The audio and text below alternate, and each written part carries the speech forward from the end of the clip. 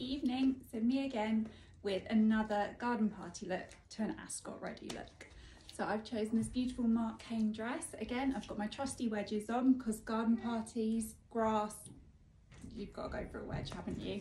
And I've teamed it with this lovely pink Abro bag, and just by again changing the shoes and bag and adding a hat, it's going to be a completely different look. And there you have it, I'm now Ascot ready. I've changed to some nude stilettos with the matching bag. I've really picked out this darker, vibrant colour here for my hat, and I also found the matching scarf, which I've just then left trailing behind. So yeah, definitely Ascot ready in this.